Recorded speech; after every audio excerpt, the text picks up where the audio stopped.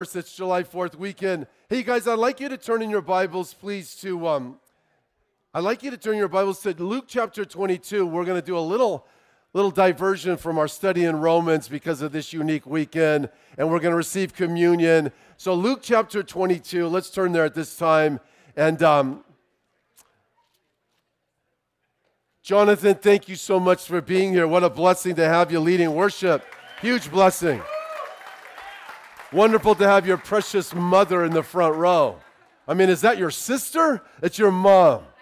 And thank you for being here. So listen, Luke chapter 22, and I want to pray one more time. Lord, I want to thank you for you. We love you, and I want to thank you for every person in this room, from the youngest to the eldest. I thank you. You're here with us, Lord, which is so beyond words that you are the same yesterday, today, and forever, and we see you by the lens of faith, which identifies for us really what reality is. You have said where we gather in your name, you are there. Of course, you're everywhere, but we are your sons and daughters, so I just thank you for your beautiful presence. Lord, what is it you'd like to say to us? How is it you'd like to bring comfort and edification and course correction and rescue? Have your way. Lord, have your way. I pray we'd all leave here. It's just been so obvious that it was a time spent with you, Lord Jesus. We love you. And thank you, Lord, that whom the Son sets free is free indeed. Help us understand. What does that mean? Afresh to all of us. Thank you that you have not finished your work in us. In other words, you're at work in our life, and yet we're complete in you. In Jesus' name we pray, and everyone who agreed said, amen. So the title of the message is Faith and Freedom, a little subtitle. There's a connection between Mount Sinai and Mount Zion, right? A big connection, and we want to unpack it. But here we are, Luke chapter 22. You know, I came across these remarks recently by one of our foremost fathers of our country. And of course, there have been some great fathers of our country that spearheaded the foundation of our country. But then there were leaders among leaders. And John Adams is like definitely a leader among the leaders, a lawyer, super brilliant, incredible communicator. But I really want you to listen to what he says there. Now, you're talking about incredible insight. Just check this out. Here's what he said. He said, I will insist that the Hebrews have contributed more to civilized men than any other nation. If I were an atheist and believed in blind eternal fate, I should still believe that fate had ordained the Jews to be the most essential instrument for civilizing the nations. They are the most glorious nation that ever inhabited the earth. The Romans and their empire were but a bubble in comparison to the Jews. Whoa! The most glorious nation of the history of man? The greatest influence to civilize the nations? I mean, come on. What does he mean by this? Why is he talking in such terms? Here's the answer, and I just want us to let this soak in as best as possible right at the beginning of our message, and that is, in the formation of the nation of Israel, like we have a formation of our country, obviously, right?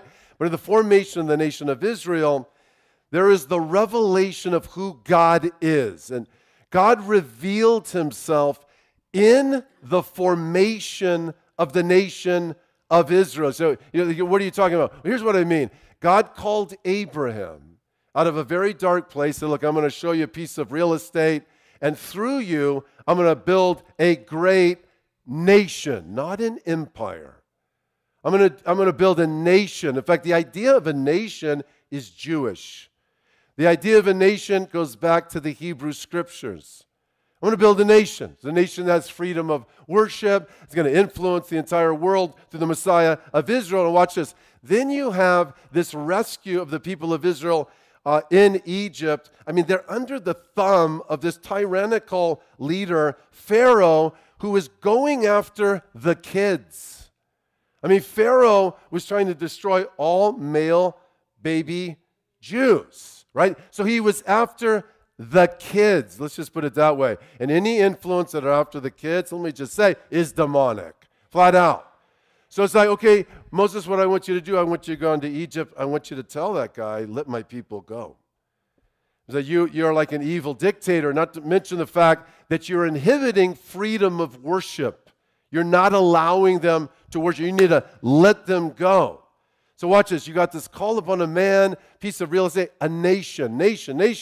And this nation is going to impact the entire world. Then you got this rescue. It's called Passover. And then, of course, you have the children of Israel in the wilderness where the Lord meets them in a unique way, provides the law at Mount Sinai, enters a covenant with them, right? And then births a nation. The point is this. We have it on the screen. How God revealed himself in the formation of the nation of Israel is actually essential for the civilizing of the nations of the world. You say, well, how so? Well, look, and if you're writing down notes, and we're going to have it on the screen as well, here's how this is a reality. Number one, the Lord God of Israel, super important, revealed the highest value and dignity to man. He created man in his image. That's no small thing. In fact, there's no understanding of who we are, self-understanding, unless we understand who God is. So he created us in his image. Every single human being, of course, beginning in the womb, all the way up into elder years, has intrinsic value, having been created by Almighty God. Can I hear a big amen to that? Now, here's an alternative. The alternative is we're all a byproduct of mindless nature, and there's no authoritative reason for life.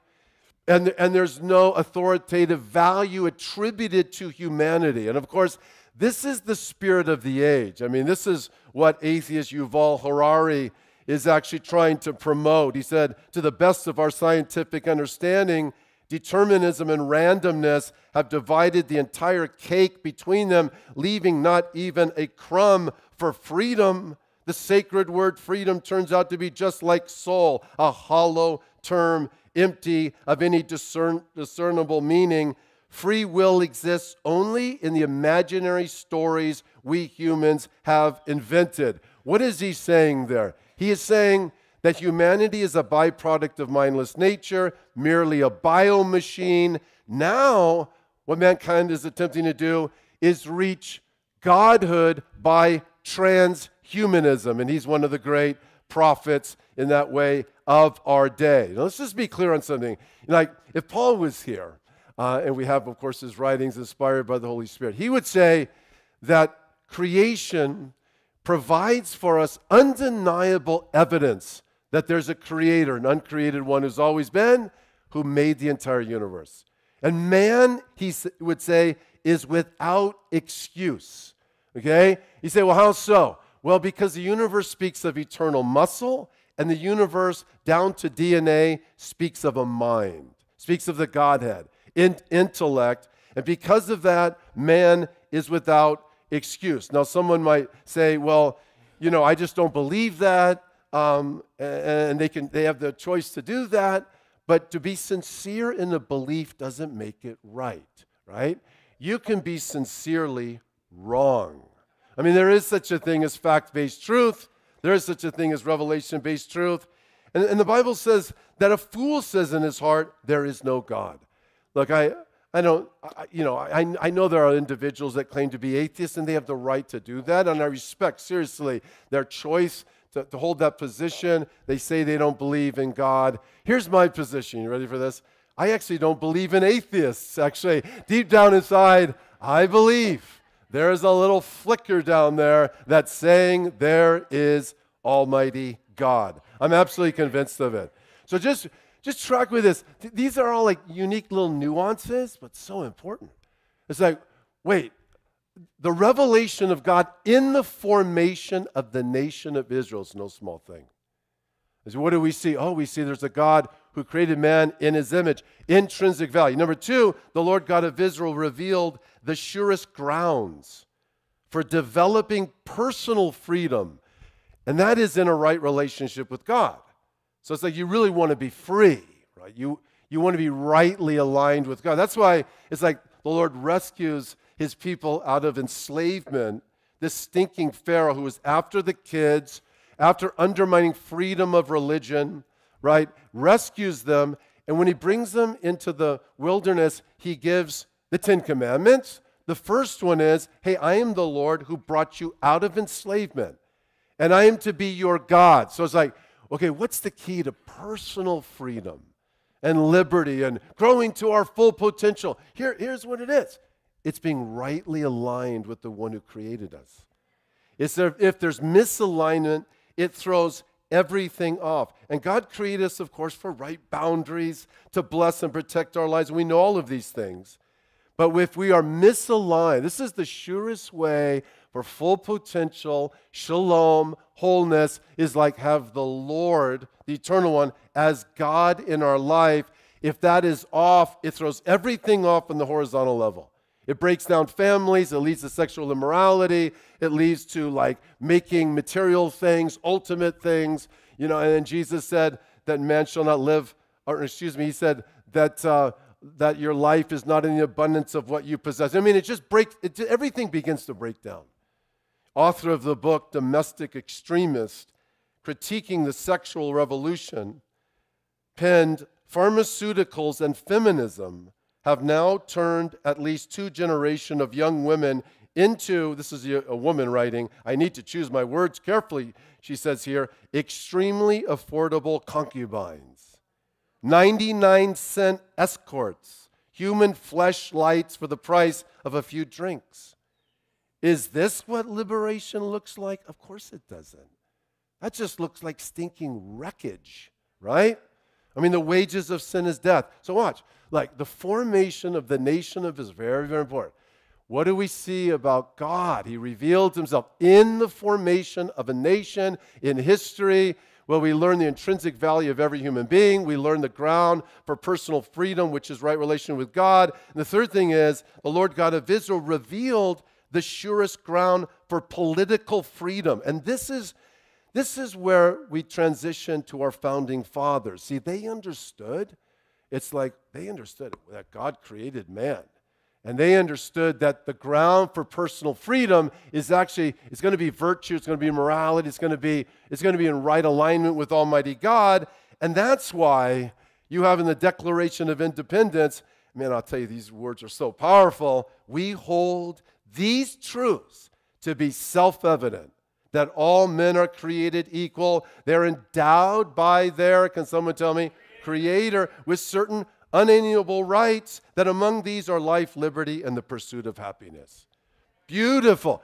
That led to the Constitution.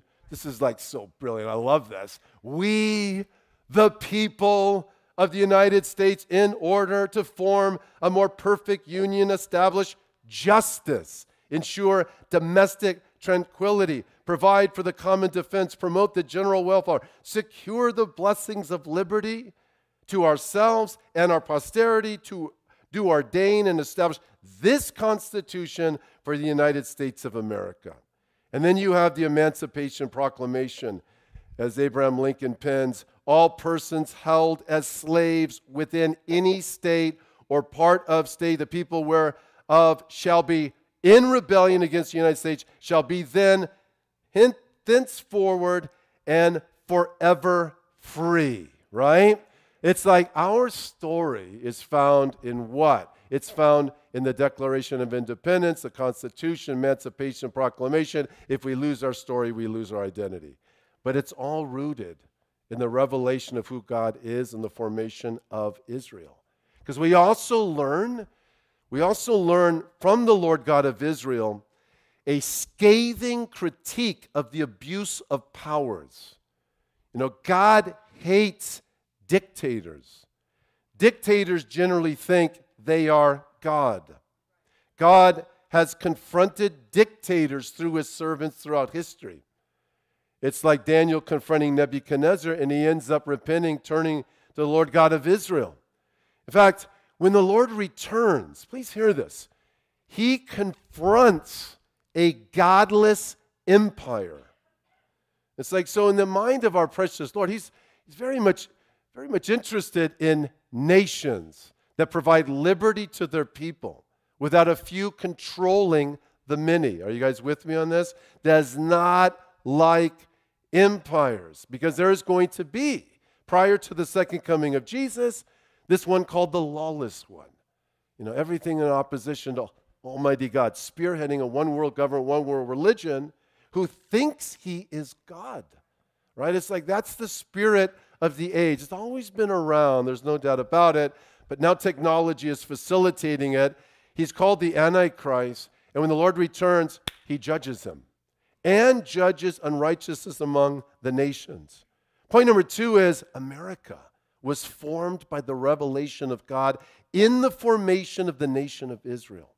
Highest value and dignity to the individual created in the image of God. Freedom is not man's idea, it's God's idea.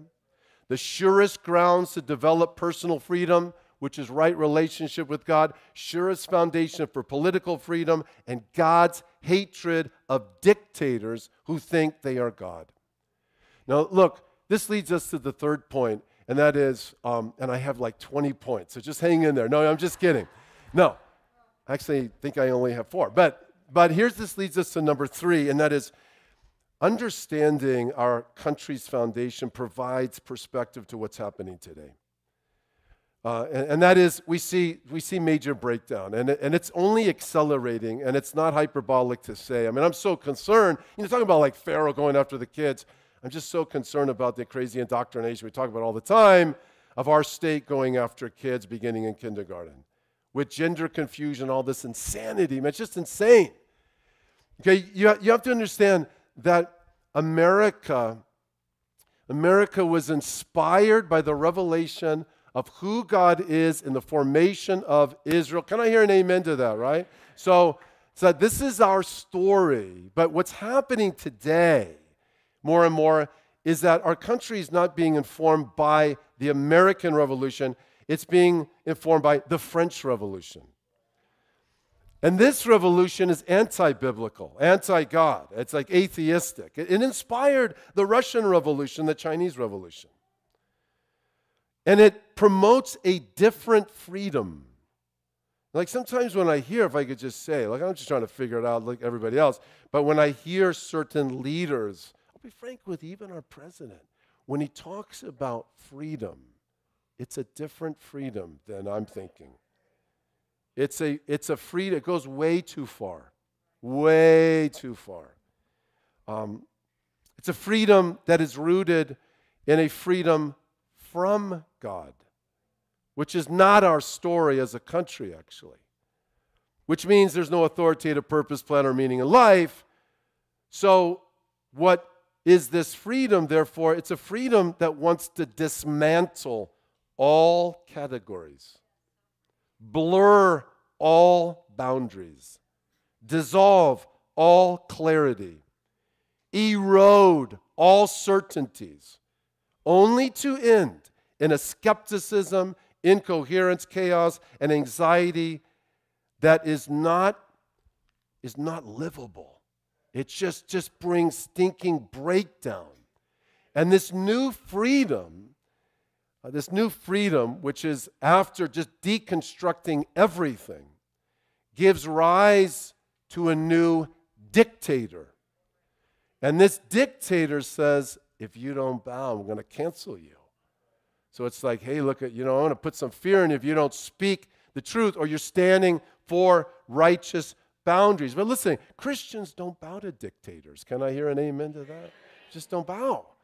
No, we worship the true and living God. The last day of the Constitutional Convention, September 18, 1787, you guys know the story. We talk about it often, but Mrs. Powell of Philadelphia asked Benjamin Franklin, well, doctor, what have we got, a republic or a monarchy? And I'm speaking in tongues right there. And Benjamin Franklin said, a republic if you can keep it, right? If you can keep it.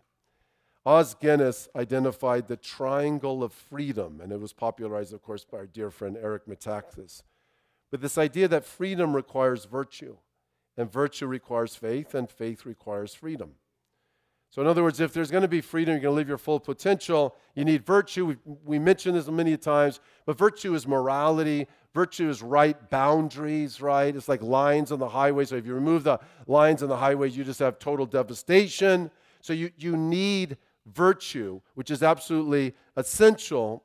And if you don't have virtue or morality with right boundaries, you're actually going to then promote more laws that will restrict your freedom, actually. And we're witnessing this today in plain sight. We have brewing in California today is that really policies that are, I would say, inspired by gender dysphoria, which of course is a struggle that people can have, which is a confusion with regard to their gender. It is, I would say, a mental illness. I mention this because it's actually, though, leading policy in our state. And by nature, it is therefore a Trojan horse. It will empower the state to remove children from their parents and their families. Admiral Rachel Levine in the Biden administration is actually promoting this. So he's marketing this, that gender-affirming care, blocking puberty, removing genitals, adding, all this crazy stuff. I can't believe I'm even reading this, right? I mean, including children, mentally health. Anyways, he's promoting this idea.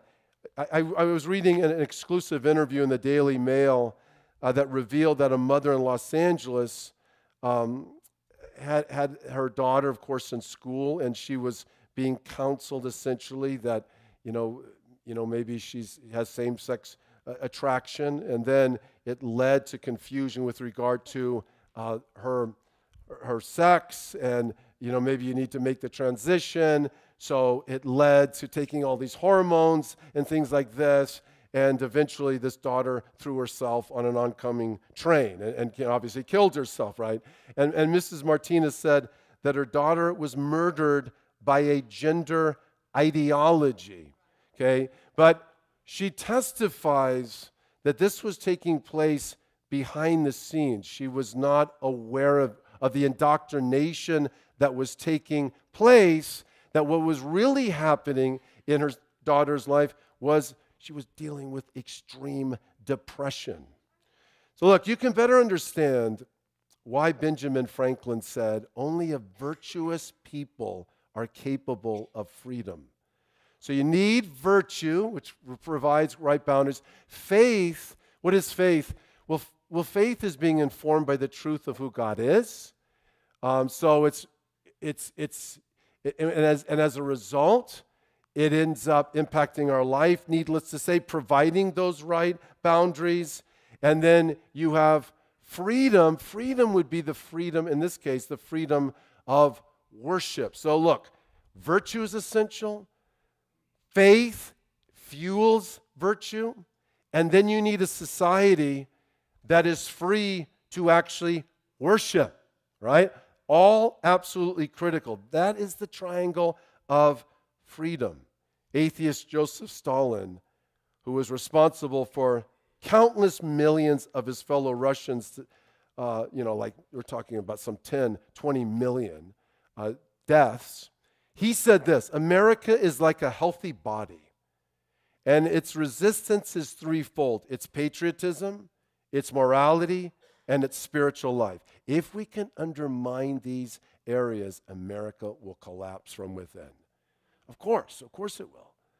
I mean, virtue is essential, faith is essential, freedom of worship is essential. And I'll just tell you, I just think of what Solomon penned: there's nothing new under the sun. The winner of the 1970 Nobel Prize for Literature, Alexander Solzhenitsyn, gave an address in London years ago, trying to just encapsulate what took place, among his people and nation. He said, over a half century ago, while I was still a child, I recall hearing a number of old people offer the following explanation for the great disasters that had befallen Russia.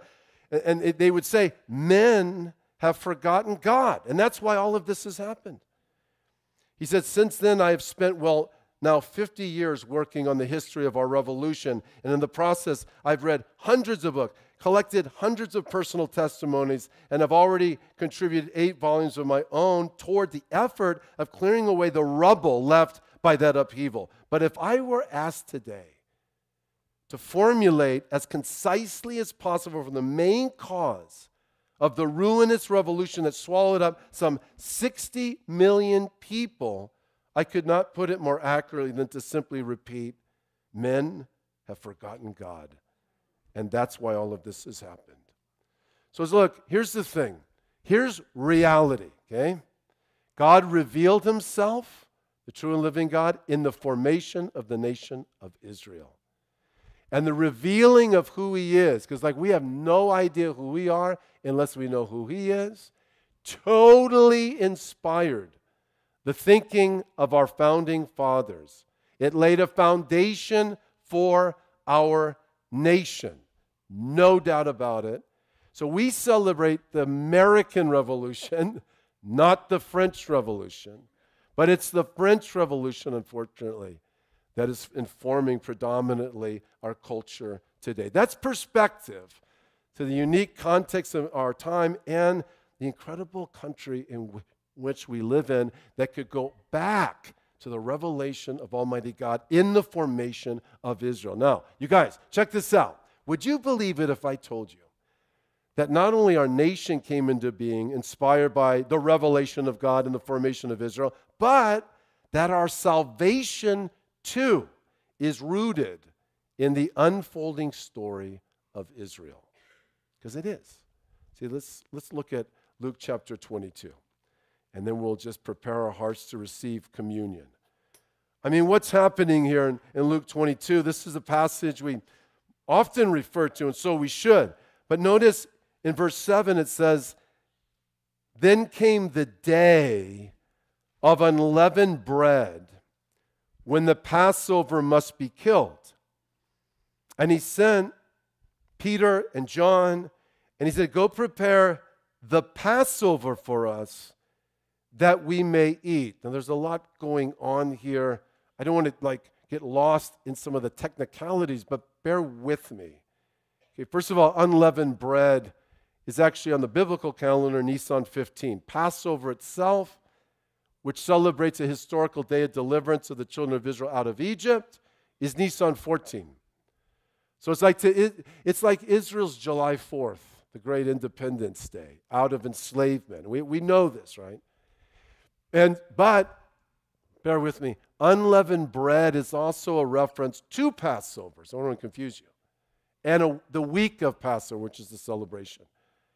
Are you guys tracking with me? If you just tracked with that, you are a genius, okay?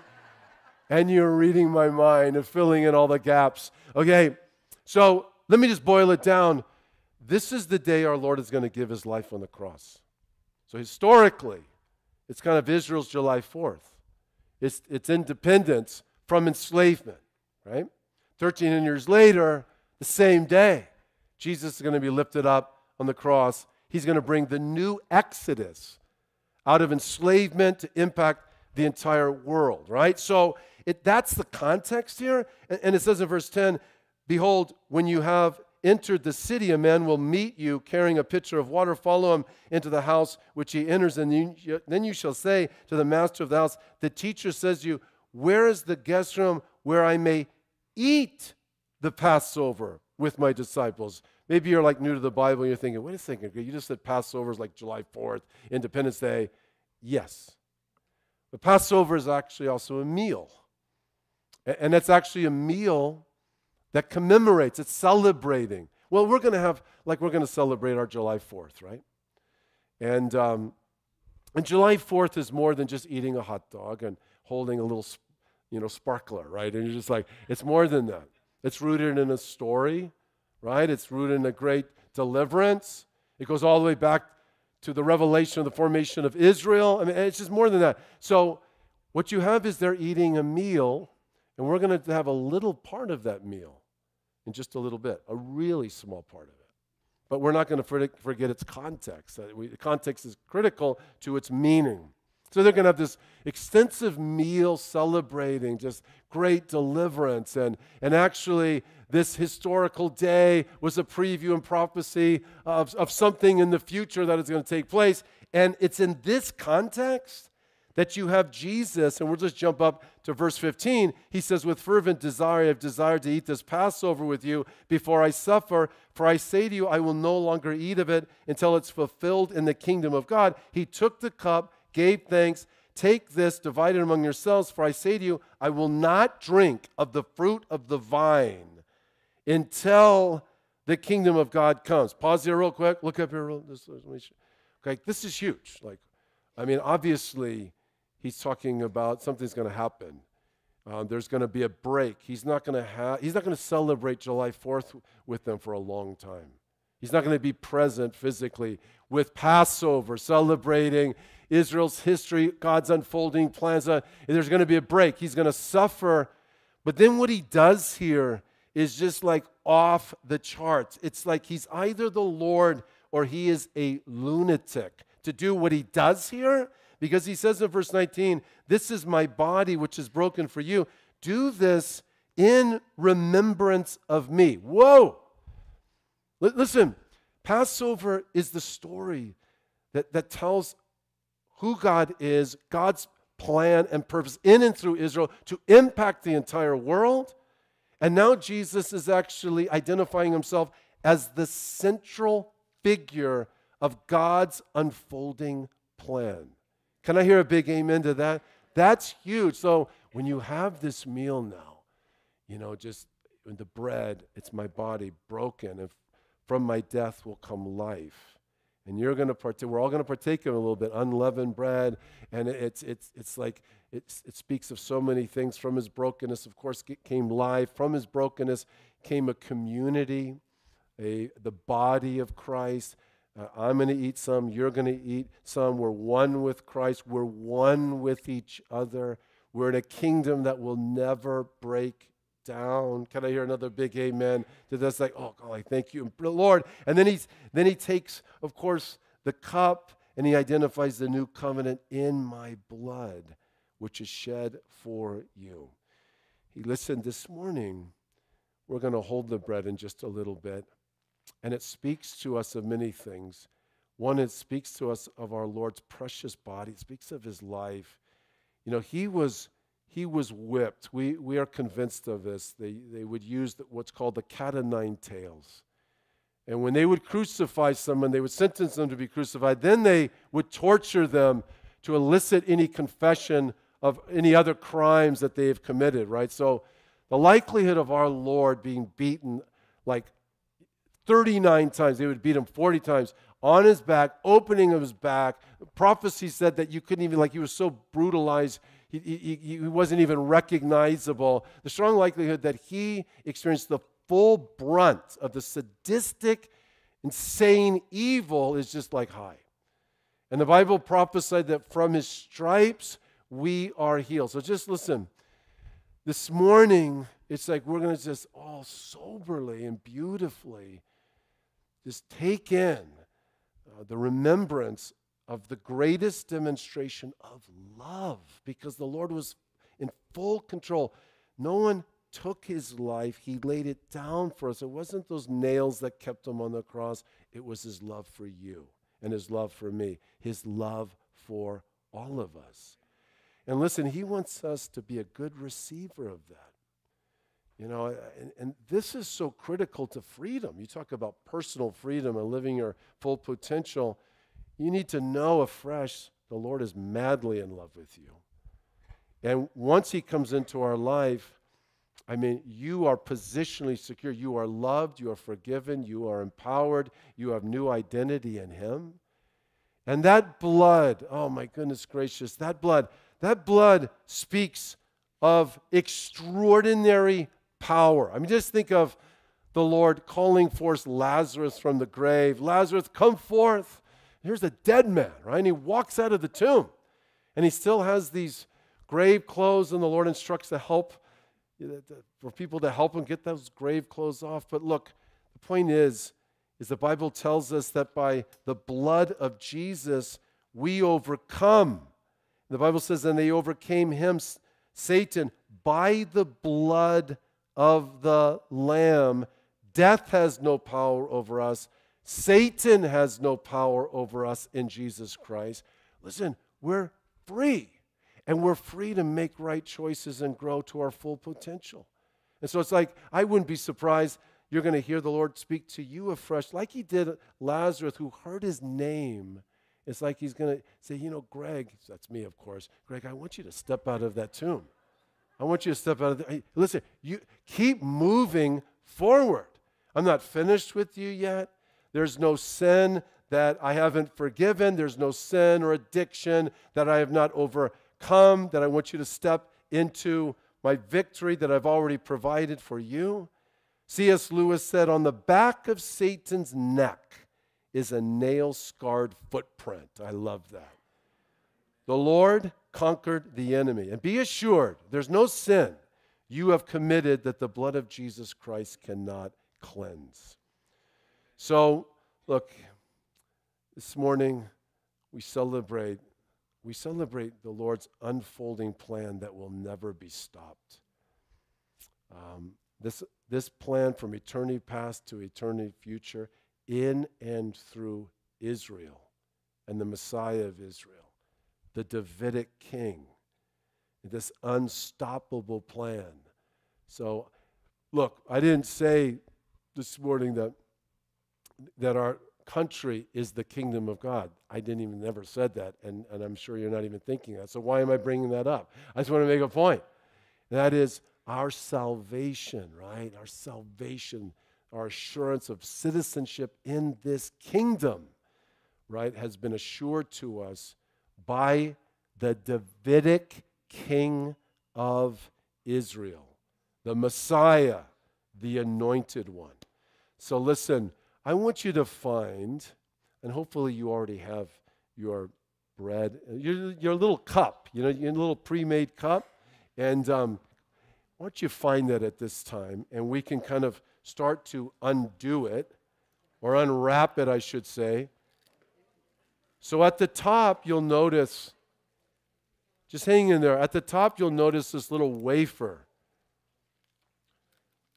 I mean, it's not my favorite. I like unleavened bread that's striped and pierced, but we kind of implemented this last minute, so we went to these pre-packages. But I want you to identify the bread. See this little wafer here? And let's partake of communion together, and then we'll sing. But let's partake together.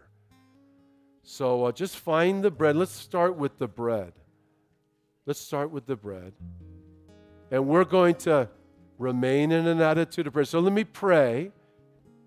We'll just settle our souls here in our hearts. So Lord, as we hold this bread in our hands, that's all right, we'll wait just a little bit. Yeah, it could be a little deceptive to get that bread out. Did everybody get their bread out?